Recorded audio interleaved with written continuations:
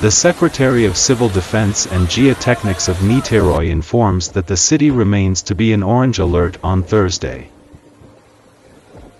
The city recorded heavy rain in the early afternoon, with reports of hail in areas such as Centro and Santa Rosa.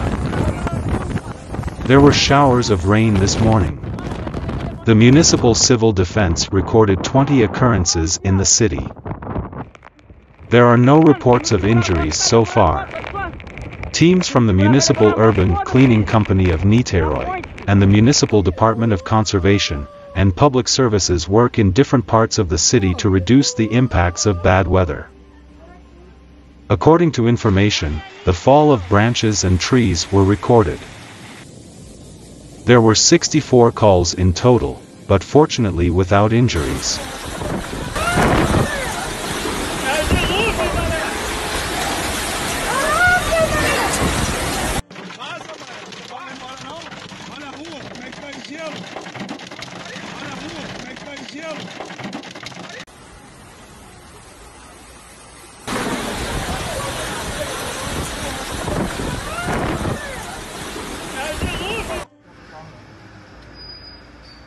Aí, maluco, é muita água, mano.